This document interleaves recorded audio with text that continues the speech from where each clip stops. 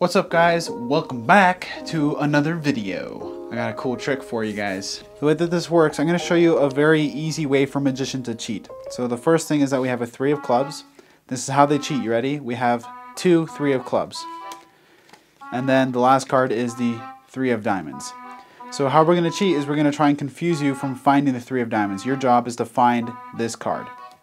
So we're going to take it, we're just going to hide it underneath everything. So where does it have to be? It's not on the bottom.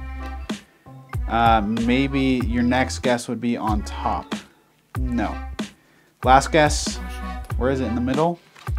No, it's actually also the 3 of clubs. So where is the 3 of diamonds? I'll give you a hint. It's right here on the bottom where we left it. But if the 3 of clubs can jump around so much, doesn't that mean that the 3 of diamonds can also jump around just as much? Okay, you guys are probably thinking, okay, he's got 6 cards for sure. But no, it's 1, that's 2, that's 3. 3 simple cards. So if this is the 3 of clubs, and this is the 3 of diamonds, what do I have to have left over?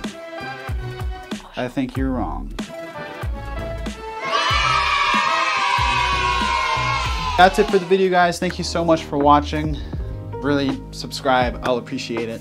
One announcement, there is new merch up on my store. We have cancer awareness shirts, we have canvases of my photography, and we have a new shirt with playing cards and me as a silhouette over the cards. Proud of where this channel is headed. It's in a very positive direction right now, and I couldn't be happier with where we are as a team. So thanks again. I'll see you guys in the next video on Wednesday. I'm gonna start filming tomorrow because, well, okay, you're gonna see. It's a surprise. It's a really, really good, very interesting new take on a video we're gonna do. Anyway, that's it for today. I'll see you guys then.